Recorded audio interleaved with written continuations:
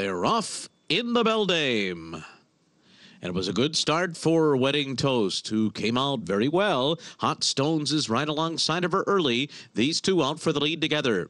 And they're being followed on the outside by Call Pat, who's closer to the pace today. Carolina's down on the inside, and then comes Catch My Drift.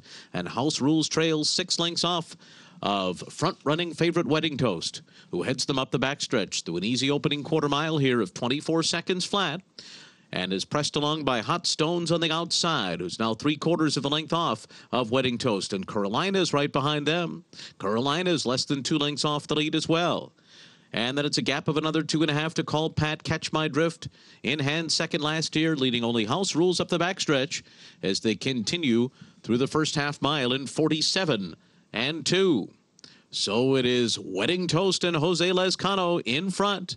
And they're on top a length and a half into the far turnover Hot Stones.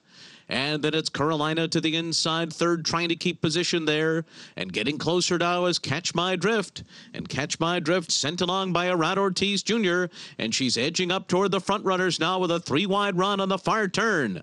House Rules is next, and Call Pat's under a drive. At the back of the field is Wedding Toast, has run 3/4 in 1:11 and 1. And turns for home in the Beldame. Wedding Toast off the turn in front.